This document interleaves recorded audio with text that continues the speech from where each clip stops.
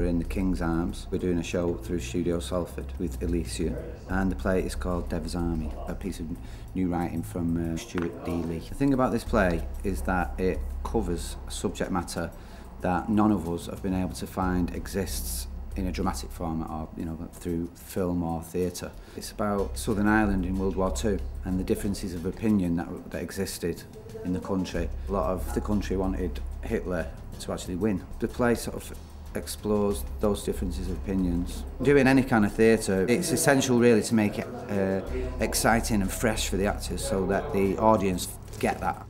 My name's Dan McClelland. I play Michael O'Connelly in Dev's Army. It's my first sort of venture into the Fringe. I've really enjoyed it. Michael is sort of the little idiot boy. He's the sort of comedy element, and he's there to break up the guys as well. He frustrates Paddy and Dermot something awful, which is hilarious at times. It's fun for me to play as well, because it's always nice to crack open the idiot tin every now and again.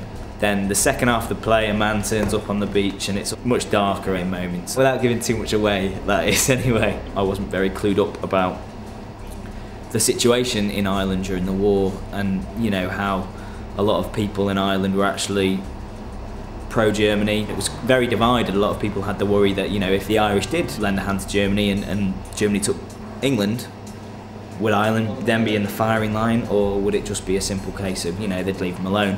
Which is explored during the show, and it raised a lot of tension, and we've tried to capture that in the show as well. One of the things I said to him when we first started was, if there's one thing that we're going to get out of this, let's get an education out of it. And we've all sort of like chipped in, and through discussion we found out quite a lot about Southern Ireland during that time. This will be one of the tech run-throughs tonight. Well, we did the play last year, around about the same time, and we did 3 nights as part of the Not Part Of festival last year, and it was getting fantastic reviews. We got 2 awards, another 2 nominations, 5-star reviews. In fact, we didn't get any reviews under 4 stars, so we knew it had legs. We just wanted to take it out again. This year we'll be doing 4 nights here at the King's Arms. We'll be doing Buxton, which we did last year. We'll be doing Oxford, where the writer lives. Then we'll go to London, the Etc. Theatre. Then we'll go to Liverpool, and we'll be back here on July the 21st for one last evening. There was an audience for it, so we're hoping to catch on some of that this year and take it forward again. We work with all different types of directors, and Jimmy has been excellent. It's been really nice to work with someone who's so passionate and really wants to get the best out of everyone and out of the play. So yeah, it's been really refreshing, really nice, and it's really been really good working with them and with the whole team. I think everyone's really gelled well together. And you can sense that when we're actually working. It's a joy being here, and it's been a lot of fun.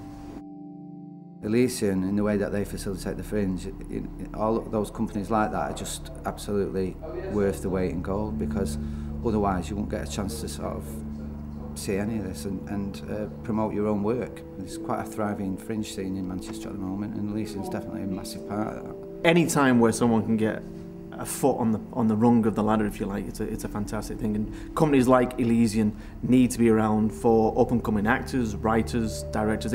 Basically it gives us a chance to show what we can do, and obviously get some experience and build our careers. So yeah, it's essential.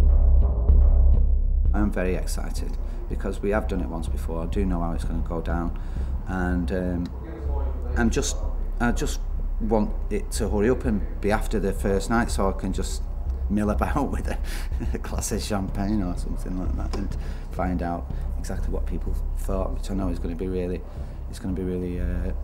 pleasant and nice to hear their feedback.